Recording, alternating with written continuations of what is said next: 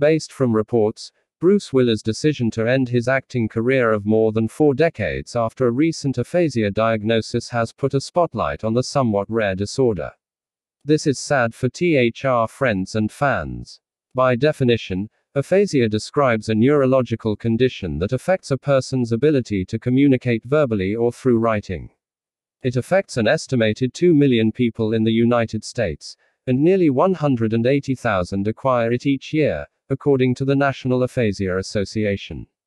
Truly sad for the families of the patient. From the statement, Willis' daughter, Rumor Willis, posted Wednesday on Instagram that the condition has impacted her father's cognitive abilities. This is challenging for him and his family. She stated, as a result of this and with much consideration, Bruce is stepping away from the career that has meant so much to him, the post said. Rumor Willis' mother, the actress Demi Moore, also shared the statement. Prayers for Bruce to get well.